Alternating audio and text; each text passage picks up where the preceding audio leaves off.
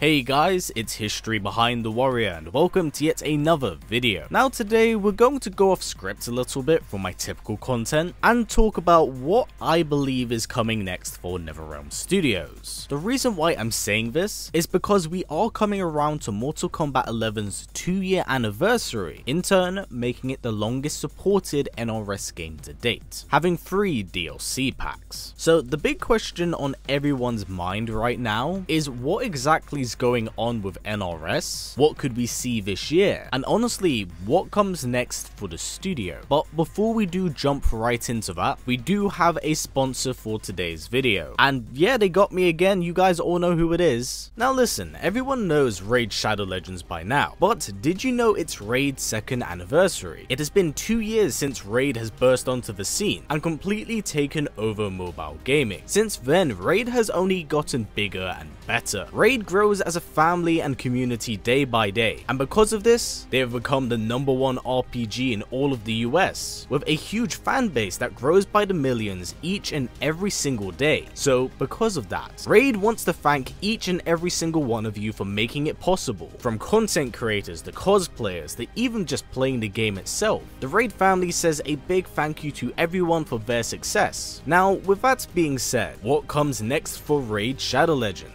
How do we celebrate the 2-year anniversary? Well, there is a 6-week straight anniversary and tournament event, with shiny prizes sitting at the end of it. To truly test your own fortitude, Raid has also launched its first ever Clan v Clan tournament, giving players the chance and opportunity to see how strong they are in the struggle for ultimate clan dominance. And if that wasn't enough, they are also releasing the first champion in the Shadowkin faction. One thing I've always enjoyed about Raid, over character models and designs. It feels like there's a lot of character designs here that have been inspired by fighting game characters. Now if you want to get a huge head start, all you got to do is hit the link down in the description below or scan my QR code right here. You'll get your free epic champion Jotun, who is amazing for the Doom Tower, 100k silver, 50 gems, and 3 ancient shards, so you can summon awesome champions and dive right into the fray. All this treasure will be waiting for you right here, so it is just that easy to get into Raid. So with that said, I will catch you all there. Now sponsor aside, what do I think comes next for NetherRealm? Well, first off, let's talk about what could be on the horizon and explore some of the ideas on the cutting room floor for NetherRealm's next big game. So what do we officially know right now? Well, honestly, not too much. The only thing that we know for sure is that NetherRealm is indeed cooking up something, as one of the developers did tweet out that a new project was underway, but we simply just don't know what that is. So let's go through our options here, because there are actually a few, and I know there are some interests from the community that people have been asking for. Now let's start off with the obvious, Mortal Kombat 11.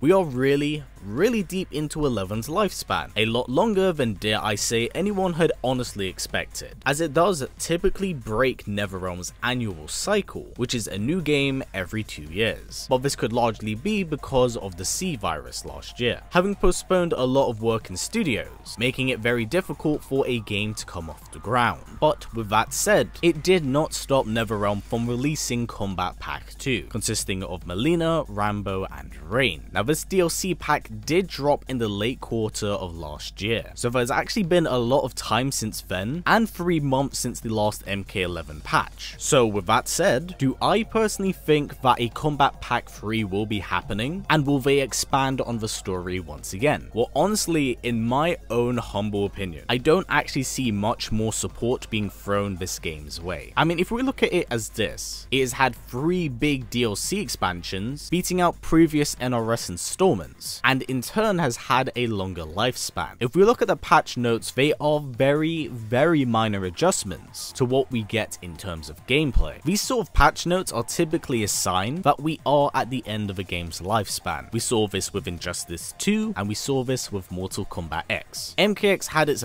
big annual patch, where adjusted breakers, altered frame data, and made tweaks to characters from Kombat Pack 2, normalizing what they could do in game. I think that MK11's big final final patch and send-off was making custom variations viable, something that the game was marketed as. So by the end of the game's lifespan, it does technically live up to what they originally had envisioned. So I do not see the support here being too high. On top of this, if they were to make a DLC pack, how much of a priority does it take over, let's say, a new project? Because NetherRealm is a very small team, and working on 3 characters may in fact take away attention from a new game. What that could be? Well, we'll talk about that in a bit. If we're talking about possible story DLC, I mean, where exactly do we really go from here in terms of DLC pack, right? Because we can't really follow Liu Kang's ending, which seems like the definitive ending, because it is a reboot of the franchise, allowing new characters to flourish. So we can't really add new characters to a game via DLC if they are important to the story. It's very ambitious, and I don't think fans would be entirely happy getting a DLC pack of 4 characters that are completely new, because they are unfamiliar faces, taking priority over old school characters, which tends to rub fans the wrong way. If we were to follow Shang Tsung's ending, where exactly do we go from here? Because of the premise that Shang Tsung's ending does leave, seems like a really big cliffhanger if we're only going to have a few characters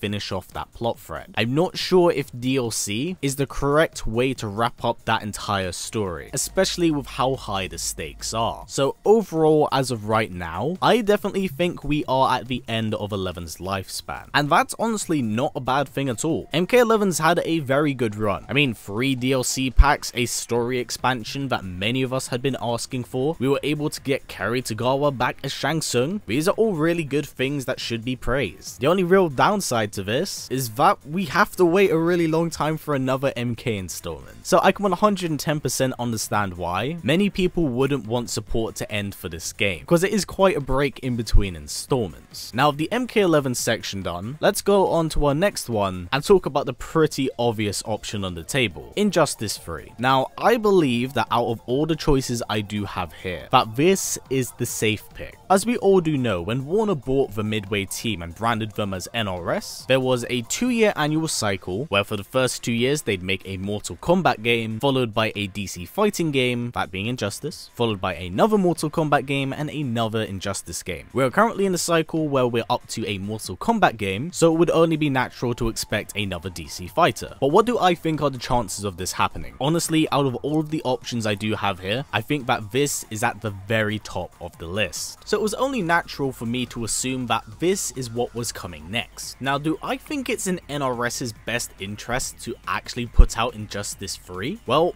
yes it is, 110%. They already have a strong foundation to build upon, because unlike Mortal Kombat, that continues to somewhat reinvent the wheel, Injustice is more of a legacy-based game, meaning that there is a ground that can already be built upon as the foundation is laid out. So it won't be quite as difficult from a developmental standpoint than, let's say, Mortal Kombat. Plus, what really benefits them now is the era of media that we are kind of in. Of course, in the last 2 decades or so, superhero movies have really boomed, whilst it has predominantly been on Marvel's end. It's not like the DCEU has been very far behind. Whilst yes, it has had a rocky start, and being rather controversial for a long amount of time, things started to go at a bit more of a steady pace. So on a media front, superheroes simply sell, and it really works from a marketing standpoint. And I think now is probably the best time to capitalize on the hype, because Marvel is still somewhat post-Infinity War, and laying out the foundation for the next generation and phase of films. Whilst DC at the moment does have its own established universe, but is on uneasy ground, because of course, as of making this video, the Snyder Cut has just come out, meaning that there's technically 2 versions of the Justice League out there, and there is a Flashpoint movie that's scheduled in the pipeline that is designed to reset the universe. There was a Joker spin-off movie, there is another Batman spin-off movie. The DC universe is kind of a little bit all over the place, but that's not to say it's actually a bad thing, as it allows for more creative minds to tackle the license. The only real big issue here is continuity. But with the Flashpoint movie, it's going to allow DC to push their brand forward and allow it to contest and have healthy competition with Marvel films. So Injustice would really benefit from that hype and the positive competitive marketing between both sides. So I think that the best time for another Injustice game is honestly honestly as soon as possible. There will always be a market for comic book superhero movies, but right now is a very important point for the comic book movie industry, and it is absolutely something I would love to see. Plus, with NetherRealm now doing face scans and body scans of actual actors, we could get an incredibly beautiful game. Plus, on top of this, the Injustice universe was given more material during last year, where there was an Injustice Year Zero comic book series taking place before the events of the first game, and explored the relationship and passing of the torch from the Justice Society of America to the Justice League. The passing of the torch eerily does resemble Batman's ending, where he was forming a new Justice League with Supergirl at his side. Now, it is worth mentioning here that both endings for Injustice 2 could actually lead to a game, but the more than likely one is actually the Batman ending, because for those of you who don't know, the Superman ending was in fact expanded on in a comic book crossover series known as Injustice vs. Masters of the Universe. It's actually a pretty good comic book series, and I highly do recommend all of you read it. So if the Superman ending explored, it seems like the likelihood of the Batman one coming to fruition is pretty up there right now. And like I said, the demand for superhero content right now is very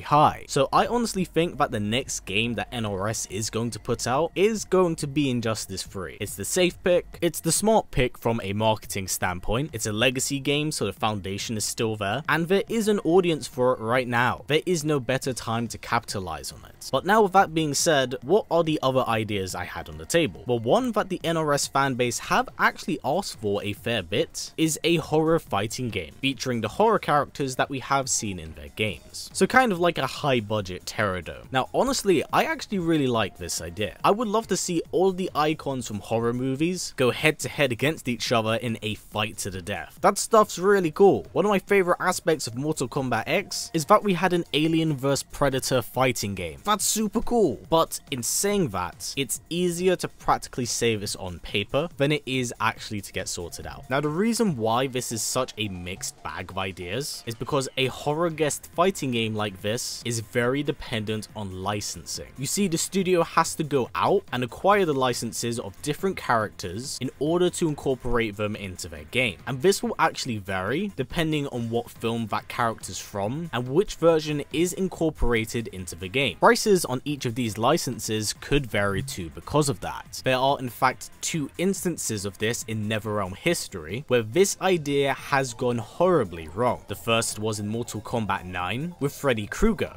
and most recently with Ash Williams. Now the fiasco with Krueger was that the licensing and that iteration of the character fell back into the hands of Craven Estate, meaning that not only had the licensing expired, but they had lost the licensing to profit off the use of his image. So that's why Mortal Kombat 9 got pulled from Steam. For Mortal Kombat 11, for whatever reason, because the details aren't entirely disclosed, the Ash Williams deal fell apart, which has even been acknowledged by Boon, meaning that they couldn't actually use the character in game, which is why if we look into the data mines of the game and look at the contents of the first Kombat Pack, Ash is actually in the file. He simply cannot be used because the deal fell through and they didn't have the license to use that character. The reason why is probably due to the fact that Ash is getting his own game this year, but it just gives you an idea of how licensing is handled. There's a lot of stuff that goes on with it, and even I myself don't entirely know the ins and outs of it. Now, to make an entire fighting game that is dependent on each character from each studio and making sure that the licensing doesn't run out or something doesn't go horribly wrong is a very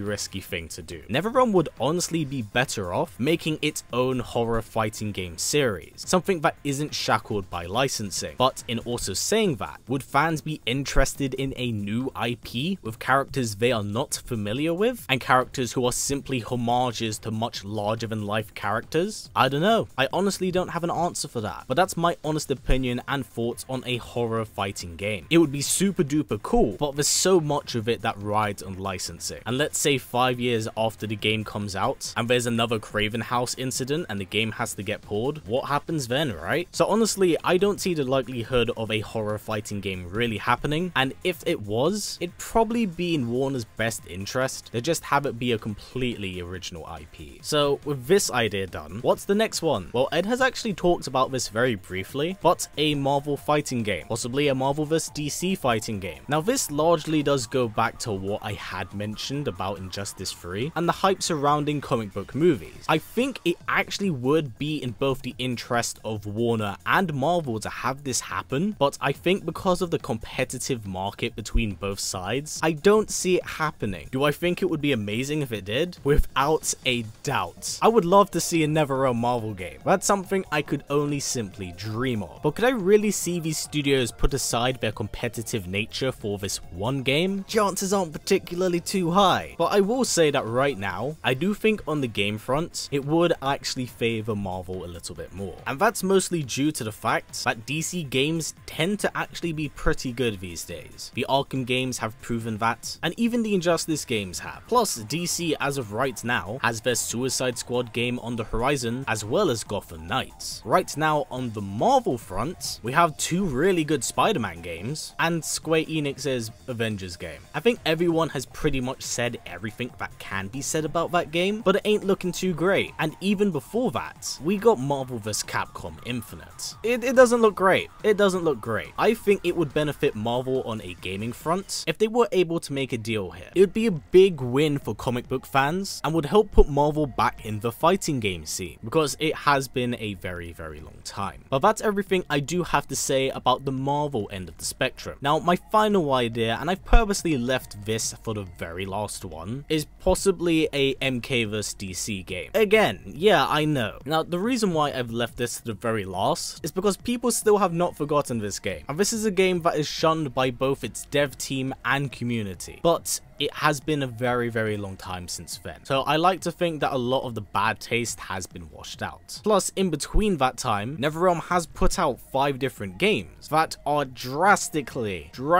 better than what this game was. So is it worth NetherRealm having another shot at this? And do I think it's possible? Yeah, I actually think this is very possible. Now the main reasons as to why is because 1, it has already happened before, and due to MK11's story having opened up the multiverse with different timelines, MK vs DC is technically canon even if it doesn't exist in the main continuity. 2, the Injustice Foundation does exist, and remember, it's something they can build upon. 3, the Mortal Kombat universe has crossed over into the Injustice universe, of course that being via DLC. And 4, Mortal Kombat has stepped back a bit and isn't quite as explosive as its ex-counterpart, meaning that the middle ground between an Injustice and a Mortal Kombat game isn't too far outside the realm of possibility. The real question is whether or not it will be successful due to the negative reception of the first game. And honestly, I think it actually would be successful. Not only does it take the popularity from comic book movies, but it mixes in that rated R aspect of Mortal Kombat, something that DC movies have been integrating over the last few years. So a mix between these two different series definitely does go hand in hand with each other, especially with how DC have been putting an R rating on their films, and the Injustice universe itself is actually pretty damn violent. Whilst it may lack the blood in the main games, that comic book series is pretty rough. So the question is right now, do I think this is possible? Yes, I 110% think it's possible. Do I think it's the best choice out of everything I've put on the table? No. If I were to somewhat rank each of these from realistic to unrealistic, I'd say it's Injustice 3 at the top, Kombat Pack 3/DLC, a Mortal Kombat vs Injustice game, a Marvel vs DC game, and finally a horror fighting game. As I said at the very start of this video, there's a lot of variables and ideas on the table. It's ultimately up to Warner and NRS to decide where do they bat the ball. So with this being said, that's actually been it for this video. I do hope you have enjoyed this, as I feel like I've given each of these a fair amount of time, and I do like all of these ideas here. I just like to be realistic with the choices I have on the table, and I wanted to explain to you all what one do I think will happen and why. There's a lot of outside factors that do influence these games here, and there are some who are still new to the franchise. So I hope you all do come away learning a little bit more by doing so. Now, with that said, with the options that I do have on the table, please down in the comments below let me know what would you like to see, because if I were to pick one, and I don't think it will happen, but as a comic book fan, I would love a Marvel vs DC fighting game. That is something I would love to see. be. So again, please let me know your thoughts down in the comments below. But before this video does wrap up guys, if possible, let's try getting it to about 500 likes, and please do not forget to tick that bell, as it is an incredible way of supporting this channel. Also heads up, I do have a History of Tremor episode coming out later this week, so please do keep an eye out for that. But for now guys, as always, please comment, like, subscribe, and share this video with everyone you know. Please take care, and I will see you all next time.